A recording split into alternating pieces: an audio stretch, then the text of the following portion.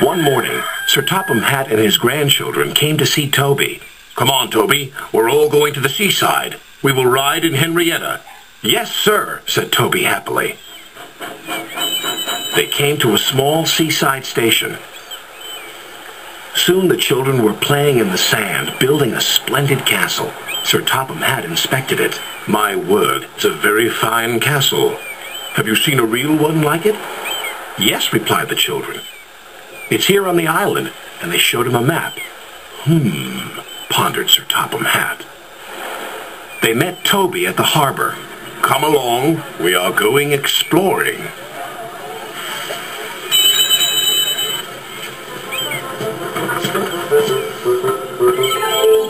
Soon they were in the wildest part of the island.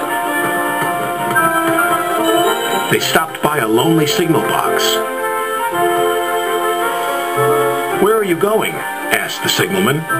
"We're trying to find an old castle."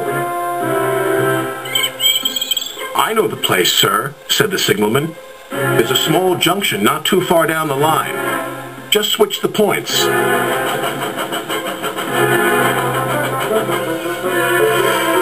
When the firemen switched the points, their adventure really began.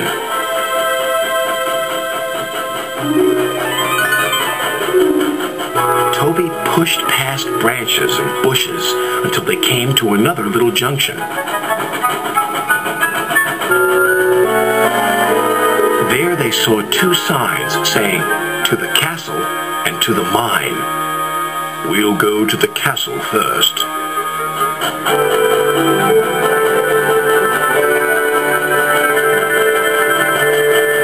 Toby stopped by an old water tower. "There's the castle." "Yes," replied Sir Topham Hatt. "And now we shall visit the mine." Once upon a time, the mine had been worked by the little engines, and their lines were still in place. But now everything was very rusty and overgrown. Sir Topham Hatt was most impressed, but Toby was rather scared. He was glad when it was time to go home. "I think the castle and the mine will make a fine place for visitors, but it will take some hard work first." "Yes, sir," said Toby nervously. Sir Topham Hatt's plans were soon put into action, but Toby was still worried. "I'm sure this place is haunted," he thought. "It's our turn to stay here on guard tonight, Toby." "Oh, yes, why not?" stuttered Toby. "Beware of the ghost, Toby," Thomas said. "What ghost?" asked Toby. "The old warrior ghost. Every night he lights his fire, then goes hunting. Toot toot! Goodbye." Night came. Toby looked anxiously around. Everything seemed rather spooky. Quite suddenly, he heard a strange wheezing sound. "It's the ghost!" he wailed. "What ghost?" his driver asked. "It's the old warrior. He's come to hunt me down."